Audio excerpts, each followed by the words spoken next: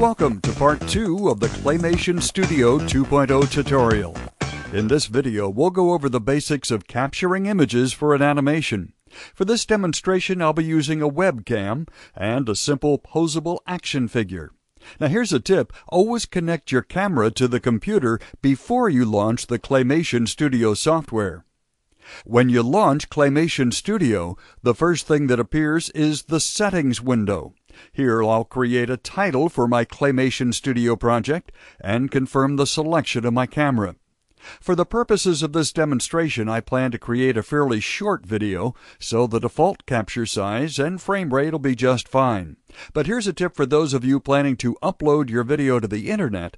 The lower capture size of 320 by 240 is recommended. It helps keep the size of your video smaller. From the main screen, I can see the view from my camera in the viewer pane. Before I capture my first frame, I just want to make sure everything in the frame is to my liking. And when I'm ready, I simply click the red capture button on the control strip. You can see by looking at the storyboard that my first frame's been captured. Now I'll make a slight adjustment to my character and capture a second frame.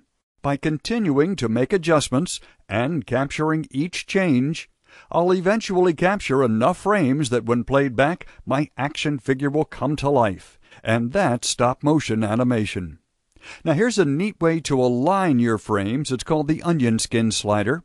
The name dates back to the early days of animation when artists used to lay a piece of semi-transparent paper over a drawing to help create the next view. Well, Claymation Studio automates that process for you. When I adjust the onion skin slider to the middle, I can see both the existing frame and what I'm about to capture.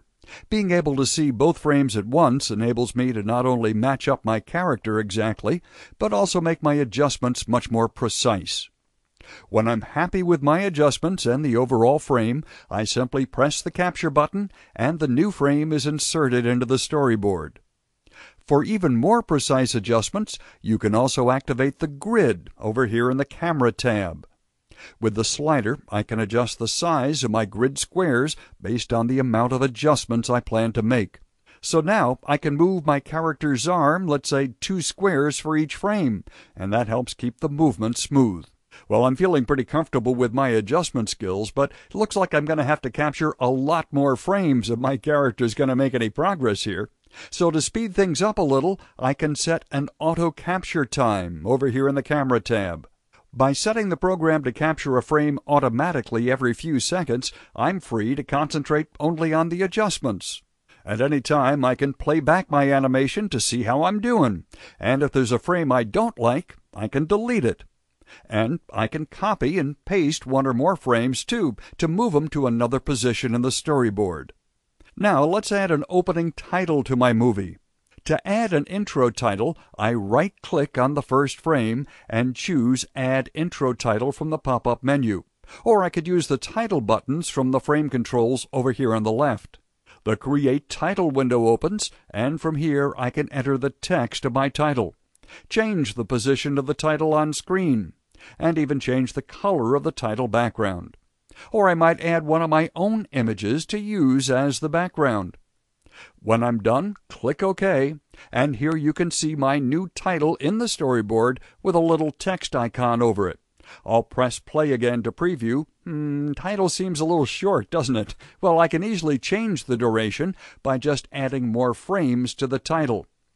Well, that should give you enough information to get started on capturing your own frames and creating an animation using Claymation Studio 2.0. In the third video of this tutorial, we'll take a look at audio recording and adding special effects to your animation.